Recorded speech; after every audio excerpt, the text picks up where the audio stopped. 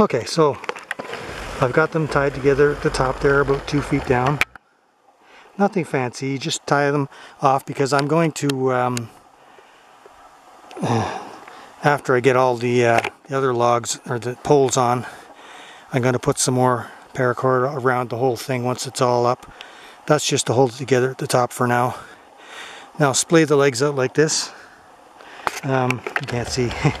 Splay the legs out like that.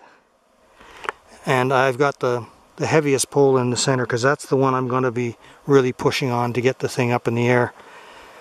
And it ain't going to be easy because it's so tall. Now I got to find a spot where I can put the camera so my brother can get a laugh out of this. I might get a laugh out of it too. I got it. The last one I got it up on the first try, but it was a real struggle. So let me see if I can find a place to put the camera.